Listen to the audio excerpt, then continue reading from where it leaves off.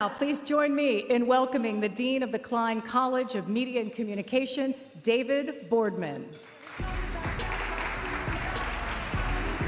There's lots to be proud of, obviously, going on here on campus. But the true payoff for all of us is found in the amazing things that Klein College students do once they leave Temple.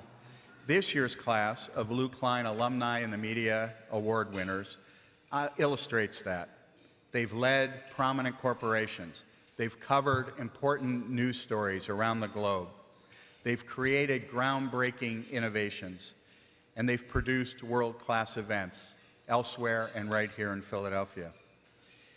In a world where charges of fake news fly daily, where dark forces hide behind internet bots, where trust in people and in institutions is at a premium, these six, just like our celebrity honoree, who's known for telling it like it is, these 7 people demonstrate how much integrity matters more than ever. We're thrilled today to be welcoming home Marcia Cook, Jim Gallagher, David Mialetti, Tiffany Roberts, Fred Stein, and Will Yip. You are outstanding role models. You're outstanding role models for our students. We are enormously proud of your success, and we're grateful to you for bringing such acclaim to your alma mater.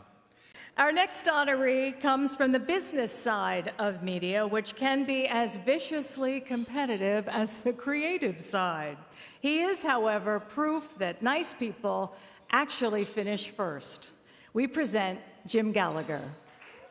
We met on the back of a school bus. That's kind of how everything started. We both liked the radio TV film. A part of it was in the initial experience with the new junior high school and doing the closed circuit television. We started with doing more of the technical stuff. We went to Temple. We decided that we wanted to get more in the business side of things. So that's how we kind of switched over from production at Temple University to there was the thing called sales and business and marketing. His Temple experience was rich because Jim's mom and dad didn't have a whole lot, so he wasn't able to maybe travel to the Ivy League school or travel to California and attend Stanford, but he found his Stanford or he found his Ivy League position at Temple. His first job was at a radio station. It's the old Wibbage 100. It was in the 70s, and a guy named Alan Murphy agreed to hire him a year out of school, but with no experience. His next job was at USL, and then he went from there to Channel 10, and then from Channel 10 to Channel 3. I wanted to produce films, and I was sitting in Howard Rice's classroom. Howard brought Jim to me through class by showing up as one of our guest speakers. I listened closely to what Jim had to say about his profession in television. I literally decided to explore the field of television sales. I did an internship at KYW-TV thanks to Jim. He was mentoring me. They had no sales interns at KYW. He found a way to make that possible. The early portion of our career together was at WCAU-TV. Jim was a phenomenal individual, someone who had an awful lot of passion about the work that he did and integrity. Jim left to go to KYW-TV. A year later, I joined him, and I think we were known as the Jim and Jim Show. Some folks from Comcast Television came knocking on the door.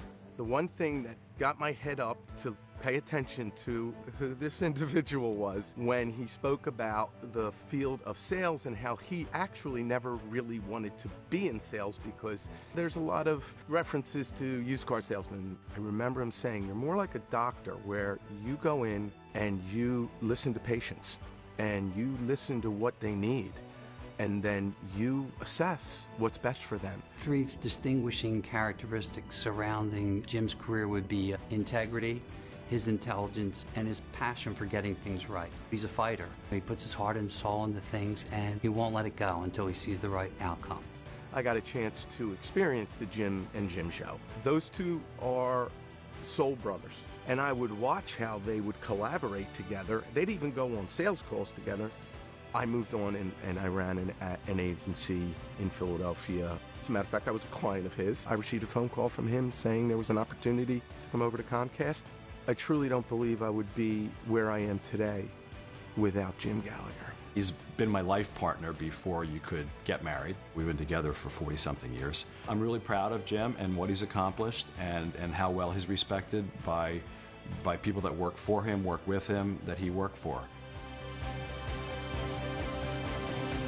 Please welcome Jim Gallagher.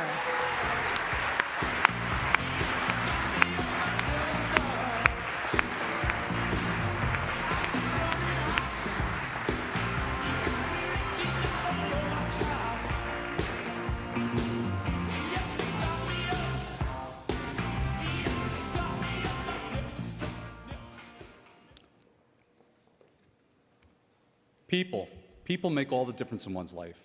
People certainly did in mine. I was blessed with loving parents who adopted me and my sister Bonnie as babies. I had an amazing family of aunts and uncles and cousins and grandmothers who loved and nurtured me. At Upper Moreland High Schools, I had teachers who encouraged my participation in the media program and planted the seeds that led me to advertising. At Temple University, professors who came from the broadcast and advertising business made a profound impact on my life. Folks like John Roberts, Bob Bradley, and Bob McGrady. Frank Took, a Westinghouse TV executive, took photos of every student so we could memorize their names and stay in touch after graduation.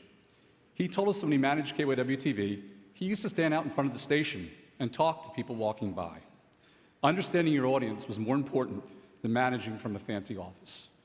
Howard Rice, a life-changing professor, became a life-changing friend. Years after graduating, Howard would invite me as a young account executive from WCAU-TV to speak to his class in advertising about sales. 30 years and 60 consecutive semesters later, I would give my last lecture as a retired VP GM of Comcast Spotlight. Alan Murphy, my first boss at WZZD-AM, Wizard 100, led with honesty and integrity at a station with no ratings. He became an instant positive influence in my life. Colleagues I work with made such an impact on my life too. Folks like Jim Brown, Tom Wise, Ted Pacitti, Diane Florick, and so many more who earned my trust and respect with their hard work, creativity, and humor. John Iannuzzi, our first KYW-TV intern, a Howard Rice student, became an AE and eventually manager with me at Channel 3 and Comcast Spotlight. Many clients also influenced my life by showing up with such genuine professionalism and care. Folks like Bert Chapman, Strawbridge and Clothier, Joanne Harmlin, Harmlin Media, and many, many more.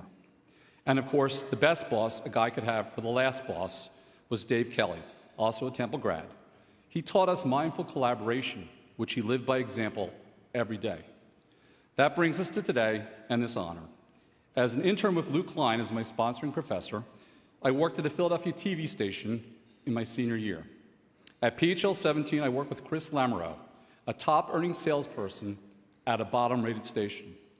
Chris was a family man who exemplified honesty, integrity, and hard work. Without Lew Klein and his love for pairing students up with industry greats like Chris, my first foot-in-the-door opportunity never would have happened. Of course, having a great life partner since junior high school, now my husband, John Ryan, also a Temple RTF grad, is a life blessing of unparalleled proportion. People make all the difference in one's life. My hope today is that we all recognize the power we have on each other to change lives. The person whom we offer the smallest kindness to, the person we influence or teach with a shared experience, the person we tell how much they matter or that we care, can be changed for the good, for the better. I was. Thank you, Temple University. Thank you, Lew Klein. Thank you, everyone.